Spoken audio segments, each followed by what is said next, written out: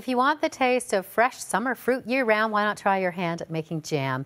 Kim McQuhae is a grand champion jam and jelly maker who's created hundreds of variations. She joins us in the AM kitchen. Lots of awards to your name. The Royal Winter Fair. I mean, at one point you entered, 9. I think 3 were the top, and then I looked at the list of all the awards you got for judge favorites, fan favorites, grand champion. Oh, you've done your research. Well, it's very impressive. We're glad that you could come in and talk a little bit about it. How long have you been making jams and jellies? I think it goes back about maybe 15 years, maybe not quite. And it only started because I had a whole whack of fruit trees on the property, and the plums were dropping off, and they were attracting bees, and I'm a little afraid of bees. Yeah, so that's 2 of us. I said to my neighbor, I said, what do I do about all this? She says, make jam.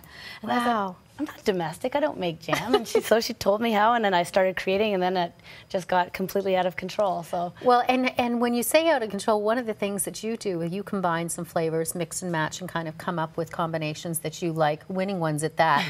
What are you making here today?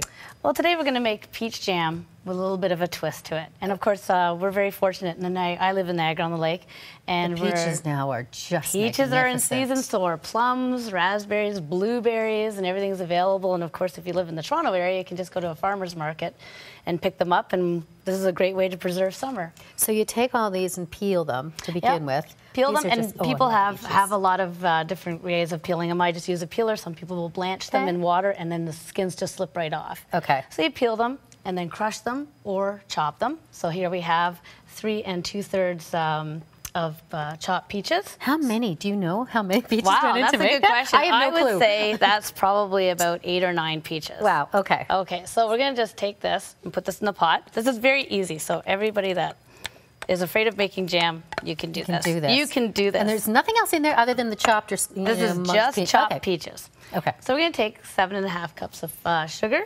Oh my gosh. I know. Oh my gosh. And just put that in there. We're going to take a 1/4 cup of lemon juice. All right. So that's a little bit of the acid. We're going to mix this all up and put it on the heat. And you want to bring this to a boil.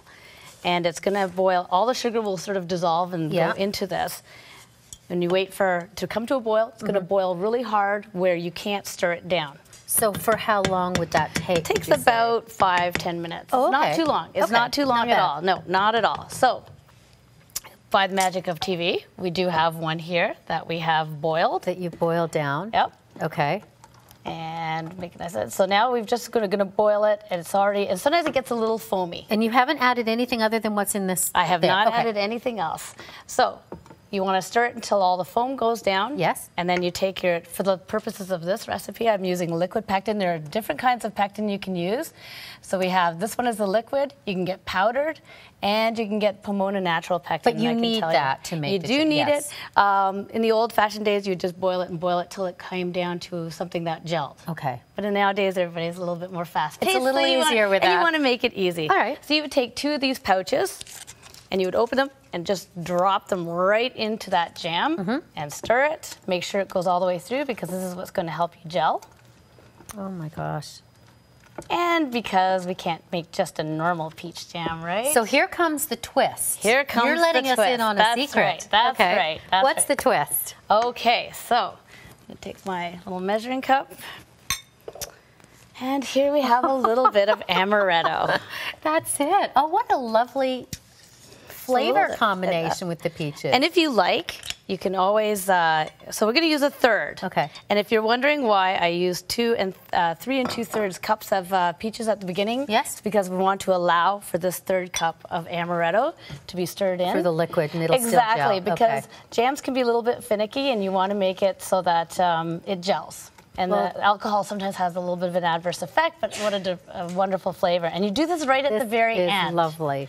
Okay. All right, thank you. I know we might get a chance to just have a little taste at the end of the show, if that's okay. That would be wonderful. Okay. I highly encourage that.